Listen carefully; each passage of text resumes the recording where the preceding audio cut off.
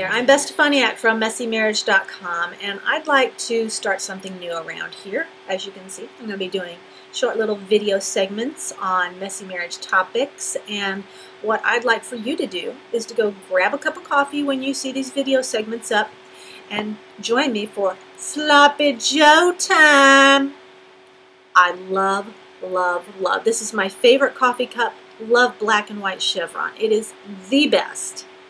And I bet you're like, okay, I have an expectation that you'll get back to talking about something related to marriage. And I want to fulfill that expectation. I really do. Because I want to talk about expectations in marriage. Very often we have them, and we don't even know that we have them sometimes. Or we certainly don't verbalize them to our spouse and expect our spouse to read our minds.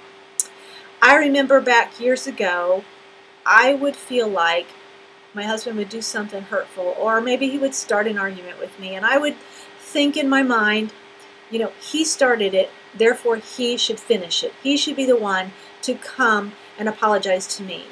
And so I'd be like this all over here, you know, whatever, you know, and he wouldn't know what in the world was going on. We'd end up arguing about who started it or who needs to apologize first. It was madness. And so I realized it really doesn't matter who started it or who caused the problem. What matters is who's going to finish it, and finish it well. Just like Christ. You know, he was one who finished well, and he was always proactive. He reached out to whoever was around him and extended forgiveness and grace. He didn't wait on them to come to him.